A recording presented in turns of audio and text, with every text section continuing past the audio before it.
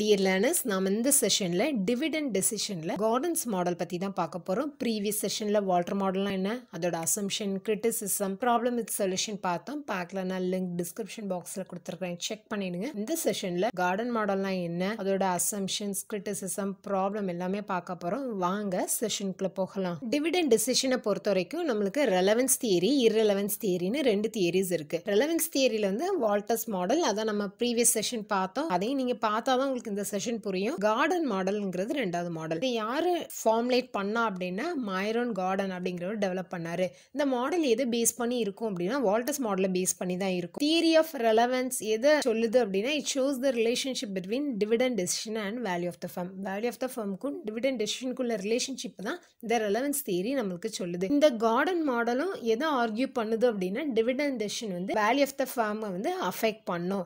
So both are telling the same. அப்போ concept நம்மளுக்கு ஒண்ணுதான், பட் உங்களுக்கு ஒரு क्वेश्चन வரலாம், அப்ப எதுக்கு ரெண்டு மாடலா இருக்கலாம் அப்படின்ட்டு. அப்போ there is a difference. என்ன அப்படின்னா வால்டர் மாடல் எதை கன்சிடர் பண்ணோம் அப்படின்னா both dividend and capital appreciation. So capital appreciation உங்களுக்கு தெரியும், ரீட்டைன் ஏர்னிங்ஸ் தான். அதாவது டிவிடெண்டா டிஸ்ட்ரிபியூட் பண்ணாம நம்ம ரிமைனிங் வச்சிருக்க அந்த ரிசர்வ்ஸ் அண்ட் சர்ப்ளஸ் இருக்கு இல்லையா, அதான் ரீட்டைன் ஏர்னிங்ஸ் அப்படின்னு சொல்லுவோம். ரீட்டைன் ஏர்னிங்ஸ் பத்தி உங்களுக்கு தெரியும்னா லிங்க் டிஸ்கிரிப்ஷன் பாக்ஸ்ல கொடுத்துருக்கேன், செக் பண்ணிக்கிடுங்க. ஸோ வால்டர் மாடல் வந்து டிவிடெண்டையும் கன்சிடர் பண்ணும், அதே சமயத்துல கேபிட்டல் அப்ரிசியேஷனையும் கன்சிடர் பண்ணும். கார்டன் மாடல் வந்து டிவிடெண்ட் தான் ஃபோக்கஸ் பண்ணும், not capital appreciation.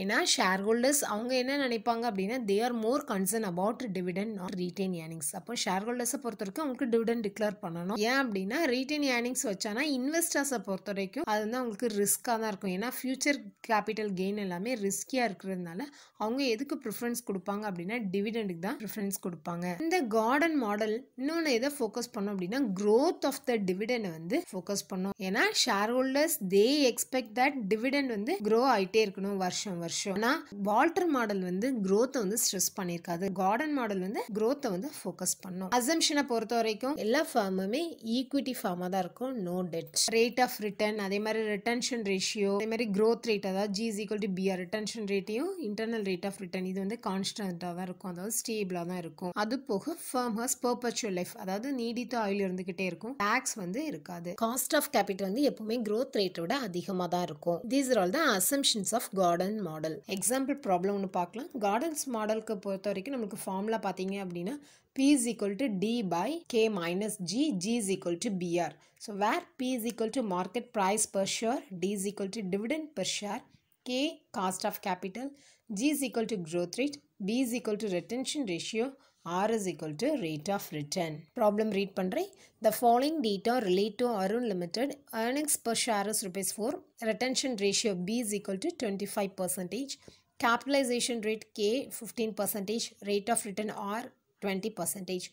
Determine the market price per share under Gordon's model. Solution பார்க்கலாம். Given என்ன இருக்கு அப்படின்னா K வந்து நம்மளுக்கு 15% or 0.15, R 20% or 0.20, B பொறுத்த வரைக்கும் 25% or 0.25. G is equal to BR, B is 0.25, R is 0.20, G அப்போ பார்த்தீங்க அப்படின்னா 0.05. இப்போ நம்மளுக்கு D நம்மளுக்கு தெரியாது, so we have to calculate the dividend. அப்போ நமக்கு retention ratio எவ்வளோ கொடுத்துருக்காங்க, 25%. Dividend decision பொறுத்த வரைக்கும் நான் சொல்லி கொடுத்தேன், ஒன்று டிவிடெண்டா டிஸ்ட்ரிபியூட் பண்ணிடுவாங்க, இல்லைன்னா ரிமைனிங் வந்து ரீட்டைன் ஏர்னிங்ஸா வச்சுப்பாங்க. அப்போ ரீட்டைன் ஏர்னிங்ஸ் தான் ரிட்டன்ஷன் ரேஷியோல 25%. அப்போ பே அவுட் டிவிடெண்ட் அப்போ எவ்வளோ டிக்ளேர் பண்ணியிருப்பாங்க, 100% நம்ம எடுத்துக்கிட்டோம் அப்படின்னா நம்மளுக்கு 75% பே அவுட். ஸோ 100 minus 25 தான் 75% is the pay out ratio. Dividend எப்படி கண்டுபிடிப்பாங்க, பே அவுட் ரேஷியோல தான் கண்டுபிடிப்பாங்க. So 75% of EPS. Earnings per share எவ்வளோ நம்மளுக்கு கொடுத்துருந்தாங்க, ₹4 கொடுத்துருந்தாங்க. ஸோ 75% into 4 பார்த்தீங்க அப்படின்னா ₹3 இஸ் த டிவிடெண்ட். அப்படியே ஃபார்முலால சப்ஸ்டிட்யூட் பண்ணுங்க, மார்க்கெட் பிரைஸ் பெர் ஷேர் நம்ம கண்டுபிடிக்கணும் இல்லையா. ஃபார்முலானது P is equal to D divided by K minus G. Dividend பொறுத்த வரைக்கும் நமக்கு ₹3 இருக்கு. ஸோ 3 divided by K ஓட வேல்யூ எவ்வளோ கொடுத்துருக்காங்க நம்மளுக்கு